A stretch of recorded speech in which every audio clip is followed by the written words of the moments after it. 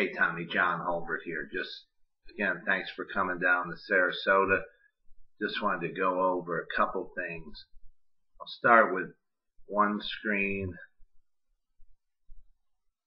here from FaceOn. Now, one of the things we talked about early was just to get a little better control of our lower body or our legs, okay? Because first and foremost, even with the way your knees and shoulders are killing you, you might just have to drug up. But what you want to try to do is make sure that your lower body stays centered. So what I mean by that is, hopefully you won't have to get heavily medicated, but we want a solid base. If you can have a solid base, then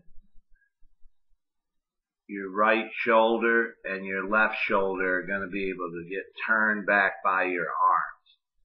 This was you in the beginning. We start to kind of take it away. But you can see how we really kind of sway with our body, and especially with our legs. So what I focused on, or what we focused on in the beginning, was saying,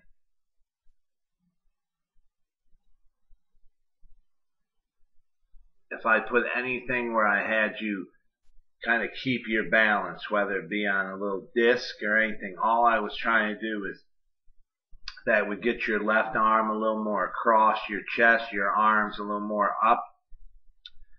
Then you would be able to fire your right side down on the ball, okay?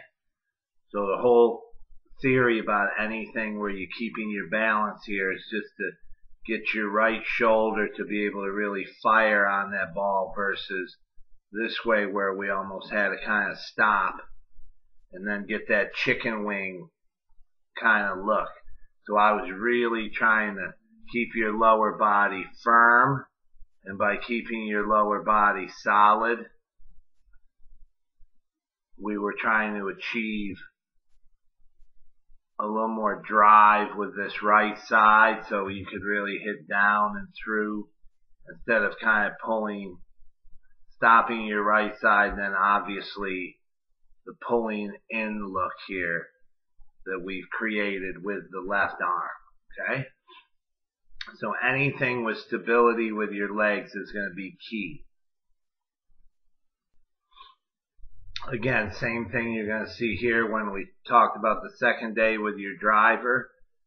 You look in the mirror there, look, stability in your legs is going to get that left arm a little more across. Then you'll be able to fire, again, fire your right side over or down the target line. Okay, we're going to be able to drive this right side if we keep our legs firm and underneath us. So when I told you swing your right shoulder away and then replace it there, that was a simple thought for you, as long as you keep your lower body underneath you. Okay, now you can see here, Tommy, by you keeping your legs a little firmer, getting your right shoulder to kind of get a little more around you, look where that gets your left arm. We're not going to be so up and out of it. Remember, you used to pick the club up, everything straight up and down, then the club coming very steep, and then from this position where the club would come through your neck, you almost had to learn how to hold on or not release your left arm, otherwise the ball would go left, start left, go left. Okay, so what you kind of, because of your habit of coming down here, you've never really released your front arm. Now, by keeping your legs solid, you're able to come a little more through your shoulder, get a little more in an athletic throwing position. Now when you're there, you would say, all right, I can hit it with my right side from there.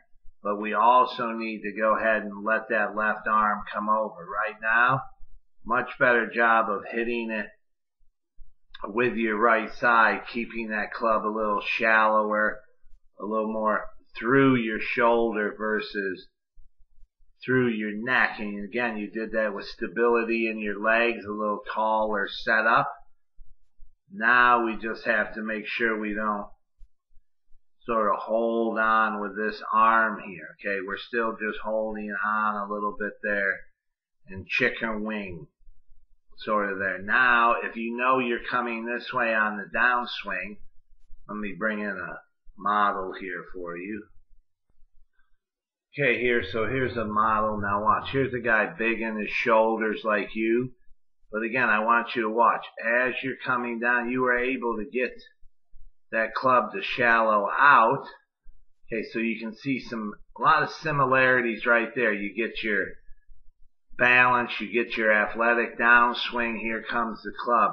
But now watch how he kind of swings both arms, and especially look at all that rotation he has in that left hand. Now that doesn't mean you have to have an interlock grip or an overlap. Even with your 10 finger, as long as you have the club down in the fingers where you can go ahead and rotate it over. Like I said earlier, you're just not used to rotating. You're used to kind of holding, and then that elbow works high and kind of pulls in instead of firing your right side, where now that elbow can kind of fold. Look how firm that wrist is. Look how he folds that elbow. And again, first and foremost, Tommy, you're going to learn how to fire your right side. Once you fire your right side, then you'll start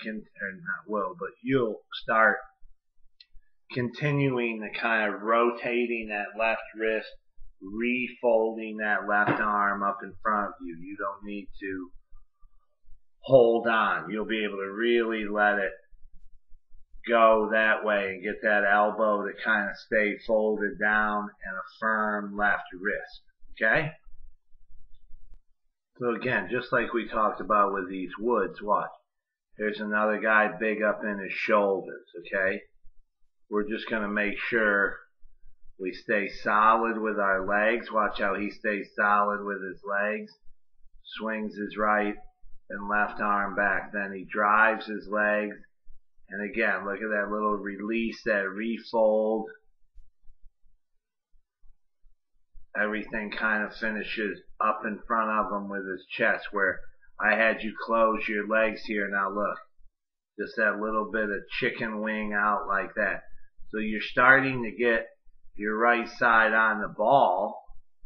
Now as we're doing that right here, you just got to continue to let that club slowly come over.